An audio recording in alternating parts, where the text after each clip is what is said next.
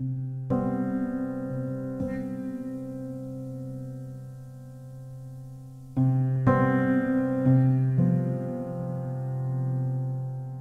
the first business failure, I spent some quiet moments to reflect, rethink and contemplate on the mistakes that I have made.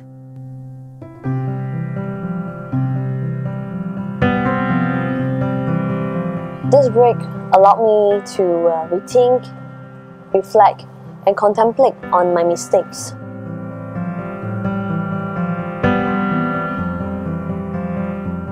I realized that I need to be responsible for this failure and not be blaming, the market, and the environment or people for it.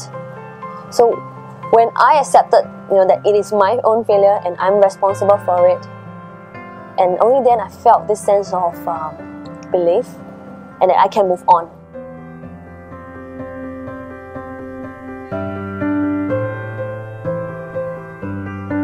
Property development to me is something new. But however, I was not feeling fearful towards it. I saw it as a new challenge to embark on. And I saw it as a positive burst of energy for me. So with that new focus and new direction in my life, I was all ready to take on that new challenge.